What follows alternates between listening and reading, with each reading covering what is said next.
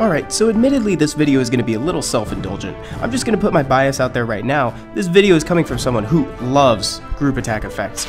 Honestly, it's one of my favorite mechanics in the game. Lisa's got it, Raok's a really good dog, and guess what? Raok has it. Not to mention the Boomerang Warriors and Chakram Dancers, and my all-time most wanted light in Tarq Nav 5, Sylvia. But the effect is available at lower star ratings too.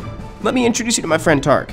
Tarq's a 2-star that you can find through social summons, unknown scrolls, and even the magic shop as the Water Hellhound. Hello. Once awakened, Tarq acquires the skill Group Hunt, which will randomly pull 2 allies along for the attack. And this means more than just damage, though it definitely means damage. It also means that if you pull Galleon or Belladion, they may apply defense break to the target, so at worst it's another opportunity to apply debuffs, and at best you'll already have defense break applied, and you can just watch that health fall off. The damage on that second skill scales with his speed and gives a buff to exactly that.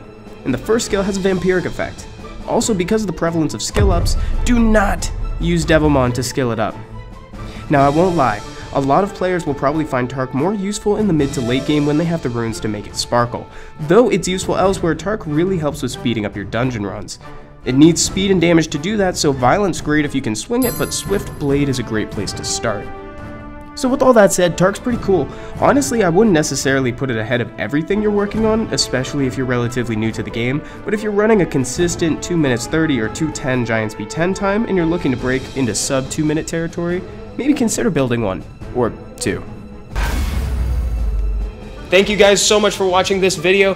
Hit that subscribe button if you haven't already, and I'd love to talk to you down in the comments section too. We're on Facebook, Twitter, Instagram, and Twitch.tv, and I'd love to see you guys there. Have a good one. Bye-bye.